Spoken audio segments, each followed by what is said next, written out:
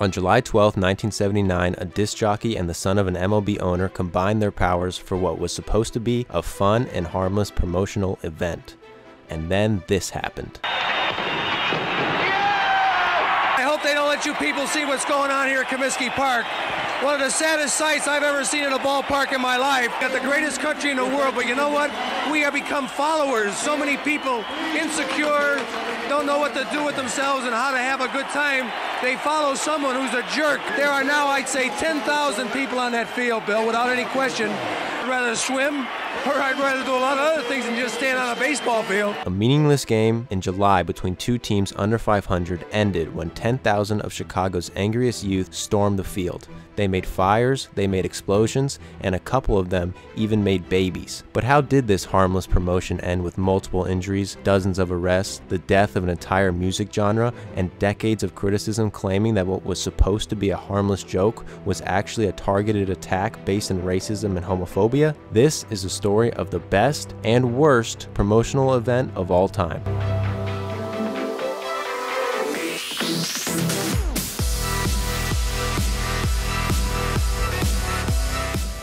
The year was 1979, and America was enduring the most challenging conflict in its history. The country was strongly divided into two factions: rock and roll and disco. The man in the center of this controversy was none other than the Chicago radio personality Steve Dahl. This guy hated disco more than anything in the world, and it all started 6 months earlier when the rock station he worked for fired him and switched to disco. Dahl quickly got a new job, but was still so bitter, he began a full-out assault on everything disco, and he did it by acting like a complete psycho. Chicago, which is known for its long history of street violence, had a new street gang.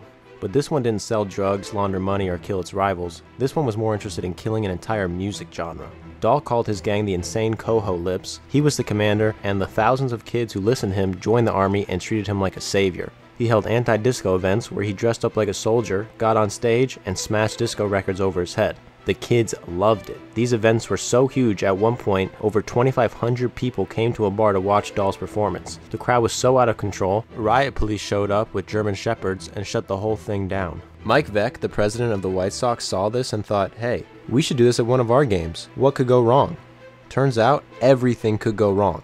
But in all honesty, the idea that anybody would show up to a Chicago White Sox game in 1979 was so foreign, a riot really didn't seem possible. The team brought in about 10,000 fans per game, so even if the promotion was successful and doubled the size of their crowd, they would only have around 20,000 people in a stadium that fit 50,000, which is nothing a few dozen security guards can't handle. So Dahl came up with his massive plan.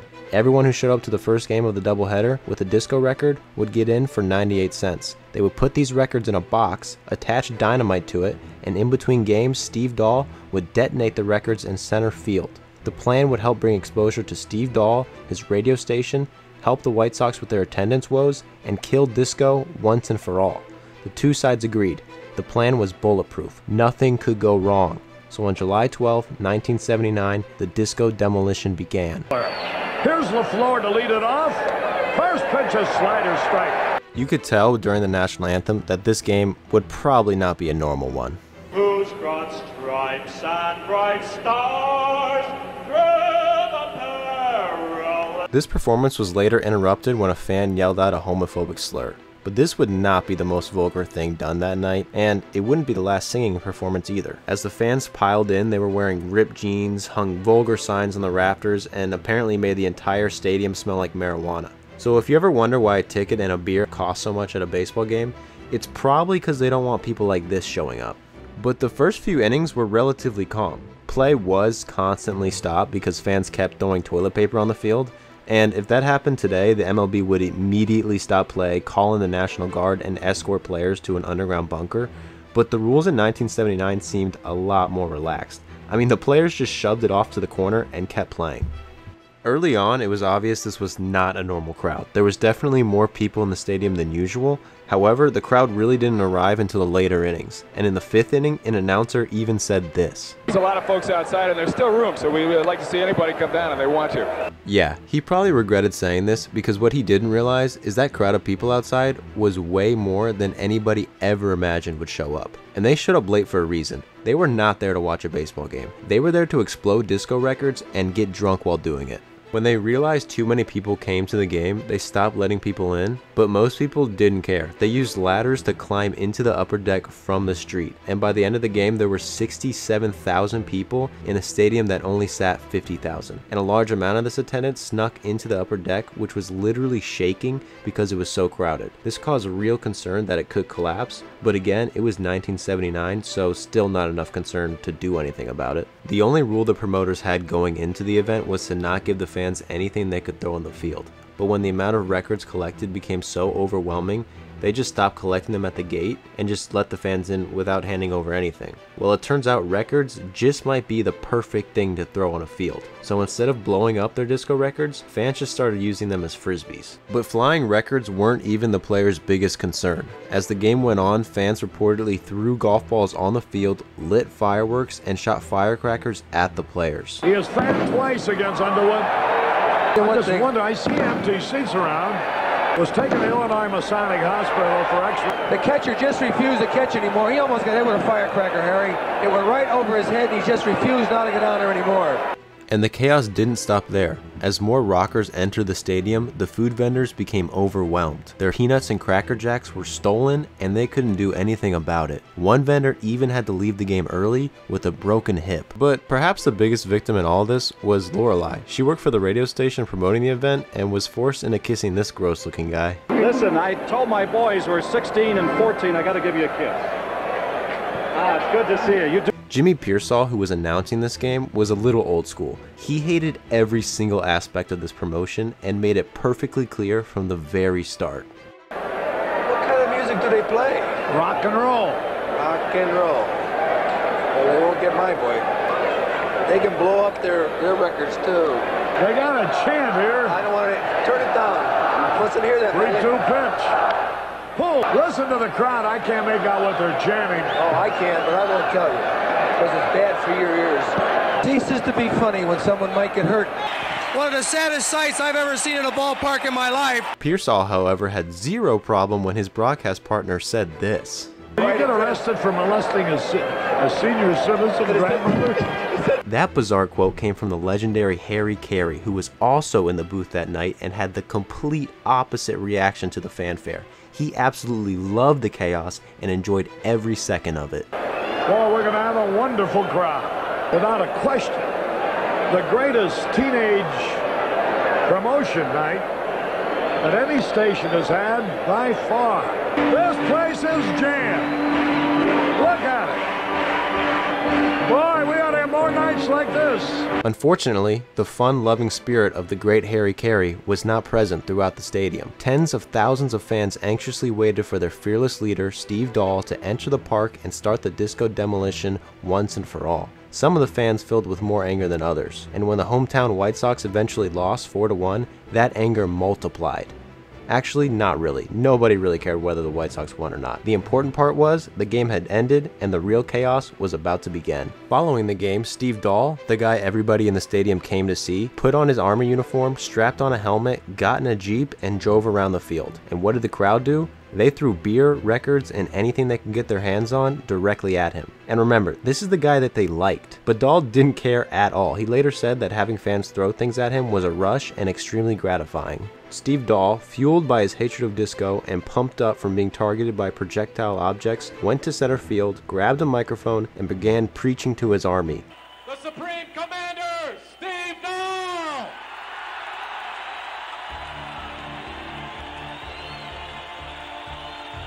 Party!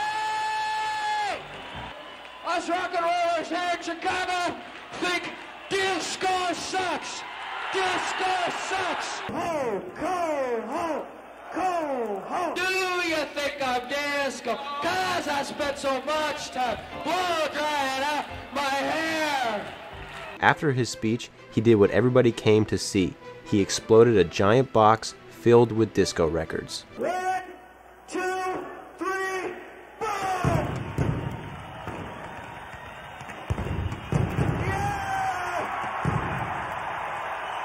And that was it. The Disco Demolition was complete. Time to start the second game, right? Well, that was the plan, but even as belligerent as the fans were inside, all the fans who were not admitted into the game because of capacity issues were on the street having their own demolition. Security left the field to address the riot happening outside, giving the fans inside the perfect opportunity to destroy not only Disco, but an entire stadium as well. So minutes before the second game was set to start, as the White Sox starting pitcher was warming up on the field because he was too scared to pitch in the bullpen, which was well within Firecracker and Disco record range, a few fans ran onto the field. Then a few more ran onto the field. A few minutes later, 10,000 fans ran onto the field. These kids were out of control. The fans stole the bases, dug out the turf, set a fire on the field, stole the batting cage, set that on fire, climbed the foul poles, ran into the dugouts, a few even infiltrated the clubhouse, and a couple was even seen having sex behind second base. So wow, yeah, Disco must really suck. And despite all this chaos, the White Sox were still planning on playing the second game. They made several attempts to get the fans off of the field. They made a couple announcements on the PA system and even put a message on the Jumbotron. Yeah, I don't know how that didn't work either. At this point, the White Sox owner, Bill Veeck, had had enough. Bill Veeck is the father of Mike Veeck, who was the mastermind behind this whole promotion, and Bill himself is basically the king of this kind of stuff. He was the one who came up with the idea of putting Ivy in the Wrigley Field outfield, once had a player who was 3'7" play on his team, and even let the fans make all the managerial decisions for an entire game. Bill was the only one who seemed worried that this promotion could get out of hand, so he checked himself out of the hospital earlier that day to make sure it didn't. And when he realized his nightmare was coming true, he hobbled onto the field with his wooden leg and tried to settle everybody down. All right, let's clear the field. Please clear the field so the ball fans can see a game. Let's clear the field. This is Bill Veeck. Please clear the park. Please clear the field. Back to your seats!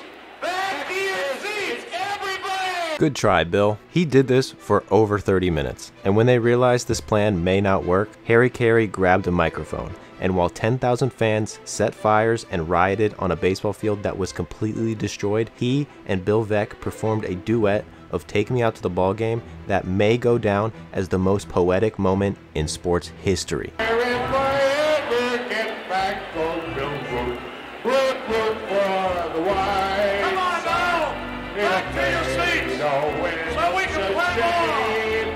For it's everybody 2, 3 strikes you out at the old ball game. Okay, let's start. Back to your seats, let's start the game. Let's clear the field and start the game. And as beautiful as that performance was, it turns out riot police are a lot more effective. The police came and within minutes the crowd was cleared. 39 people were arrested and 6 were injured. Time for the second game, right? Well, at least that's what the White Sox said. Yeah, the field looked like Normandy, there was a fire in center field, and the bases were stolen. But the White Sox still wanted to play. Unfortunately for them, Sparky Anderson and the umpires decided otherwise, and the White Sox would have to forfeit. The Disco Demolition was officially over, but the controversy surrounding the event had just begun. Soon after the event, Dave Marsh of the Rolling Stone wrote that this event was filled with people who saw disco as the product of homosexuals, blacks, and Latins, and participated to wipe out such threats to their security. And although Steve Dahl's motivation seems to be based on the popularity of the music causing him to lose his job, some of his fans' motivation may have been a lot less innocent. Chicago is known for being one of the most segregated cities in the country, and the area surrounding their stadium had many problems during this era. Thad Bosley, who played outfield for the White Sox, one time had his car surrounded by a mob after a game. And Vince Lawrence, who worked at the stadium and went on to have a music career of his own, was racially targeted and jumped near the ballpark as well. Lawrence worked as an usher that night and says that many of the records he collected weren't disco records, but records made by other black artists. And being one of the few black people in the stadium that day, many went out of their way to tell him specifically how much disco sucks, despite him wearing a shirt of the rock station doing the promotion. It seems as though many people participating in this riot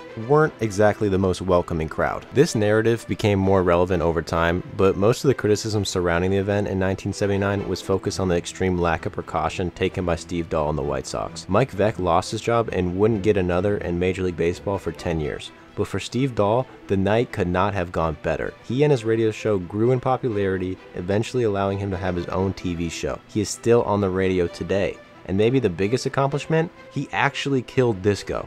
In 1979, a disco record was #1 on the music charts for 37 out of 52 weeks, but only one of those 37 weeks occurred after the demolition. And the year following, the Grammys canceled their Best Disco Recording category altogether. The Disco Demolition worked so well, it turned into a disaster, which may make it one of the most successful promotions ever, and also one the MLB would like you to forget. Thanks for watching, like and subscribe, and I actually kind of like some of the disco songs, to be honest. I had to chase 2 boys out of my hall that was urinating in it.